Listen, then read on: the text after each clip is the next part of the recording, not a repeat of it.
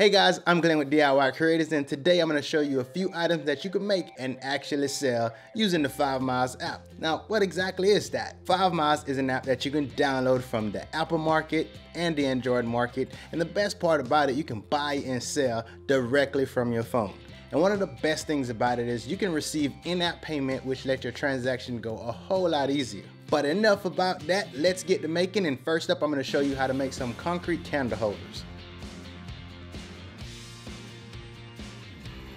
Let's start by covering the materials I used in this project. I started out using a 3-inch PVC Repair coupler. I also used 2-inch candles and glass candle holders. Last but not least, you'll need some sand and cement mix, along with water and a mixing bowl. Now let's get started. I'm going to start by placing the aluminum foil down, sit the coupler on top of it, and then hot glue the perimeter of it so that it sits into place. Now fold the edge of the aluminum foil up so that it's out of the way. Be sure to wipe and clean the interior of the PVC coupler. Now I'm going to add mold release wax to the interior of the PVC. You can also use oil. This should help with the release process after the concrete has cured. I'm going to mix the concrete with a 2:1 ratio.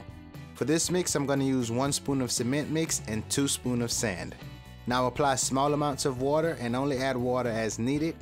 If the cement mix is too watery, just add more mix. If it's too dry, just add more water. Mixing concrete is simple. All you need to do is add water to it. Just keep it manageable.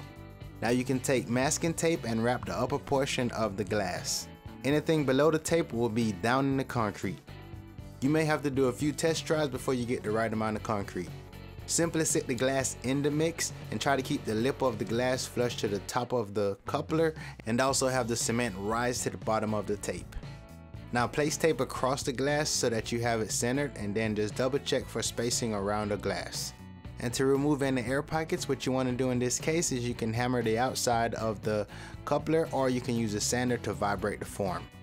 Now let's remove the aluminum foil, and you can just do that by peeling it off. I'm also going to use the heat gun to soften up the glue around the perimeter. This way I can remove all of it from the form.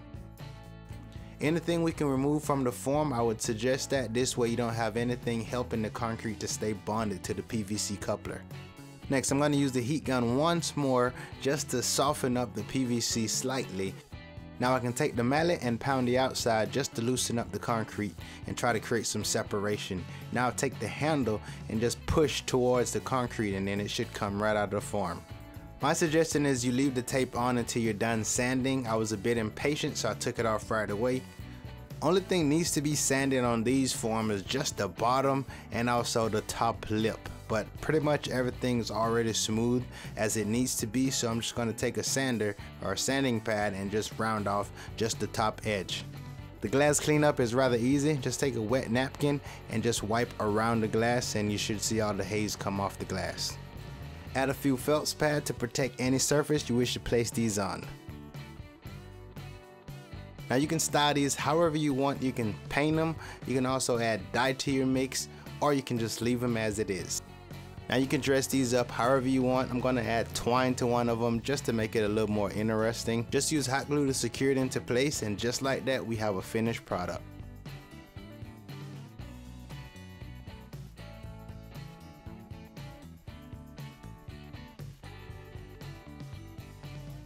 Those candle holders were pretty slick, right?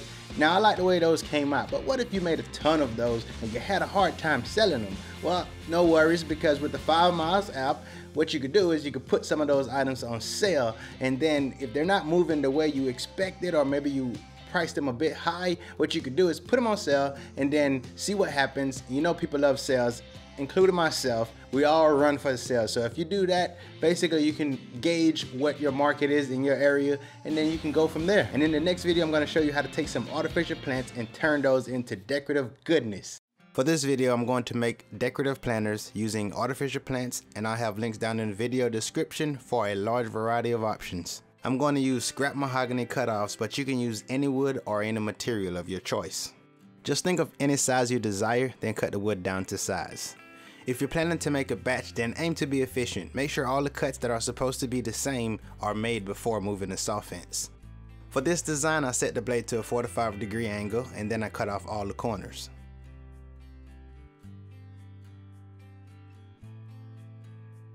With this design, I started by making a square, then I set the blade to a 15-degree angle, which allowed me to taper off the bottom. Some of these projects are doable with a handsaw, but of course if you have a table saw or a miter saw, these projects become a whole lot easier. If you're only making a couple of these, then a handsaw is probably not a bad thing, but if you're looking to make a batch, then just get ready for a workout.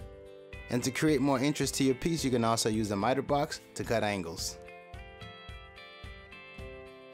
And of course, if you have a miter saw, you're more than welcome to put it to use. And now I'm going to use a router with a round over bit to create a saw flip going around the top and also on the bottom.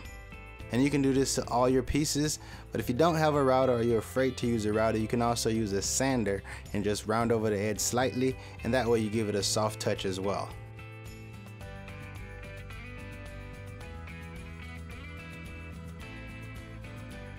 Now once you find the center of your planter, you can then drill a hole big enough to fit the stem of your plant. And these was a bit tall for my liking, but you can cut them down to your desired height. Now if you happen to drill a hole that was a bit too big, you can always use hot glue to hold it into place. This planter is going to be a bit different from the rest. I'm just going to find the center of this one, then I'll be drilling a 2-inch hole right in the center. When you're using a hole saw, especially for a situation like this, it's important to use a vacuum to remove the sawdust as it gets created. The sawdust put a lot of pressure on the wood, which caused the bit to get hot and burn the wood. This one required a little more effort, but I was happy with the end result, so it's all worth it.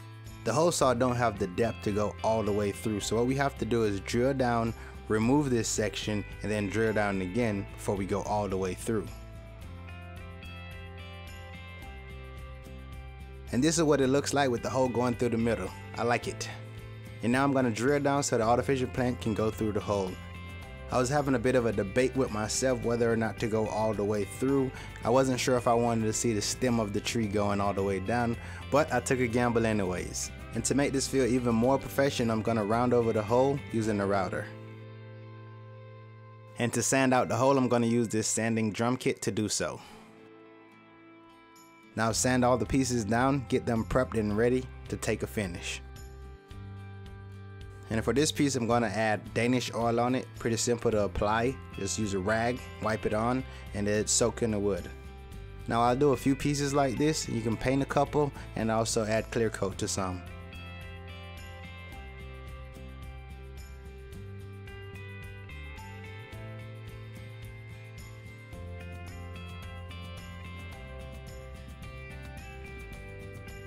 And with the finishing touch on this, let's get a closer look to the end results.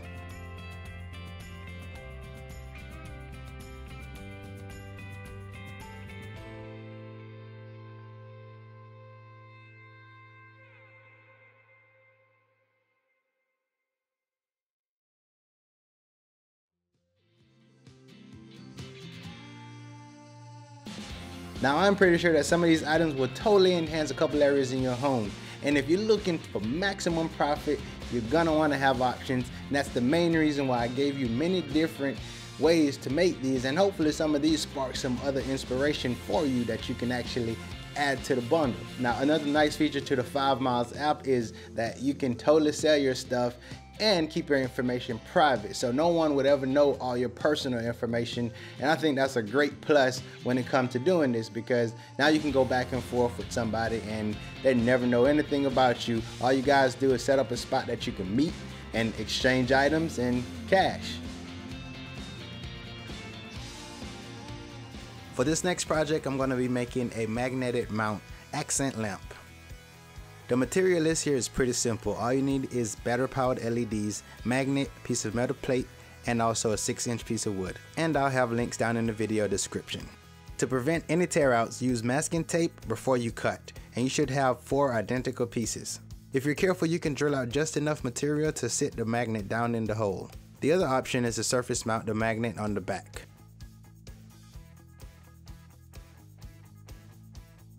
Since the lamp is lightweight and small, I'm only going to use wood glue to join it together. Now I thought about mitering the box, but since this is solid oak and not layered ply, by the time you put it all together, the line will virtually disappear. The stickiness of the glue should hold this box together, allowing you enough time to put your clamps on. After the clamps are on, be sure to check for squaring and remove all the excessive glue. Allow enough time for the glue to dry, and then we can move on to sanding it down. Use 120 grit to lightly sand around the perimeter and also the end grains, and also sand the joint areas. After the first pass through, come back with 220 grit sandpaper. Then take a wet rag, wipe the box so all the grains stand up, then sand once more.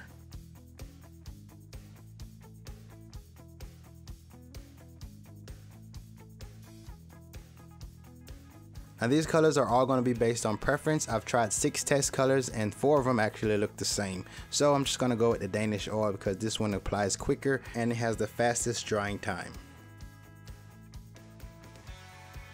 The light should be attached on the inside of the front panel.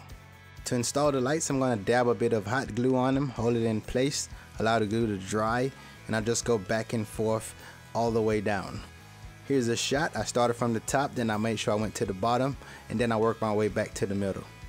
And I did that because I want to make sure I didn't have more light up top than I did at the bottom. Now hot glue the power pack onto the side and make sure the switch is facing the bottom. Now drill out a few holes for the screw to pass through to keep the magnet attached. To get an even cleaner look, you can use epoxy and epoxy the magnet on the back side. So if you look down into the lamp, all you'll see is the 2 nuts that's holding the screw on, but if you go with epoxy, you see nothing. And if you remember my last bed video, you can even attach this to the headboard for an accent light as well. Although this is not a permanent installation here, you can see that it does give off a really nice effect at nighttime. If you're planning to use the magnetic feature all the time, I would suggest you use all 4 mounting holes in the corner. This way you get a solid mount. Any plate would work for this application. I just happened to grab the cheapest one I can find. These magnets are rated for 11 pounds of force, so I'm confident that this should hold on to it just fine.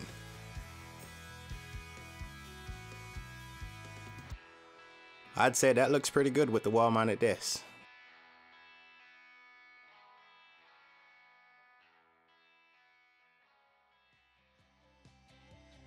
I really enjoyed making this lamp. I thought it was super cool, and I also thought it was really simple to make, and I think anybody can do it with basic hand tools. I've seen some improvements that I couldn't make along the way as well, so don't be surprised if you see a version 2 in a future video. And if you're looking for more information on the things that I've made in this video and you like to get links to those, be sure to check the video description. I have all that down there, and if I can't find it, I'll tell you where you could possibly get it.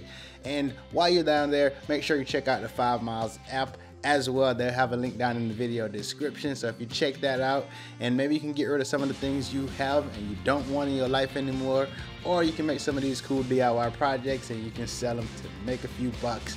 I'm Glenn with DIY Creators, and be sure to subscribe, and I'll catch you on the next video.